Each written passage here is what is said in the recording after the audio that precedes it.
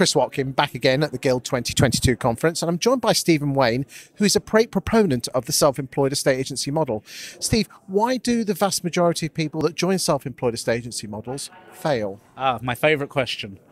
So the honest truth is, like with people who open a business, they're just not committed enough. They won't do what needs to be done and they won't push themselves. And I think they've got this misconception that they'll open up as Chris Watkin's estate, put one advert on Facebook and 400 people are going to flock to them. The reality is I don't think people realise how strong their brands where they've been are. And I think that's a problem, that a good estate agent comes into a self-employed model and for the first 8 to 10 weeks, they need to be marketers. You're not getting a house. You need to think about canvassing, door knocking, social media posts, and not one a week, one a day. You need to go out there and engage with your community. You've got to do things which, as I say, you've got to become uncomfortable being very comfortable, be very comfortable being uncomfortable even. And you need to go and do what no one else will do. And what I did 18 years ago, to have to go and hustle. They've got to go and speak to people in the street about their houses, not be afraid to door knock.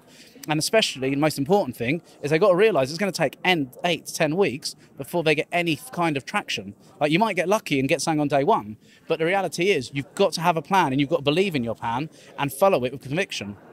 So why do some estate, or most estate agents who start their self-employed estate agency model, even though they've got that roadmap in front of them, don't actually implement it?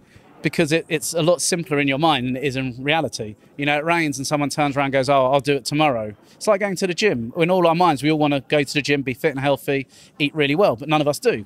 Well, we try. But it's the same thing, you know. Will you go out and do 5 hours of canvassing a day? Will you go out and knock 20 doors a day? Will you go out and do your prospecting letters every day? And it's about, you know, my favourite line is consistently consistent. Will you be consistently consistent?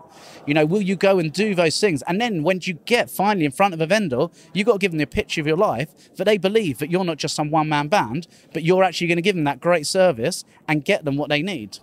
And then when you do get traction, a lot of people then drop it. Drop the business generation. Well, that's not just self-employed estate agents, that's just estate agents in general. You've got to have a plan and you've got to stick with it. And it's like, how many estate agents who you meet, they're doing your letters and then they're doing this and they're doing that. Suddenly they get traction and they can phone you up and go, Chris, it's working. But actually, we're so busy, we don't want to do it anymore. And that's not self-employed estate agency. And that's not even just estate agents, that's business in general. Follow your basics. Why so many companies go back to the basics all the time.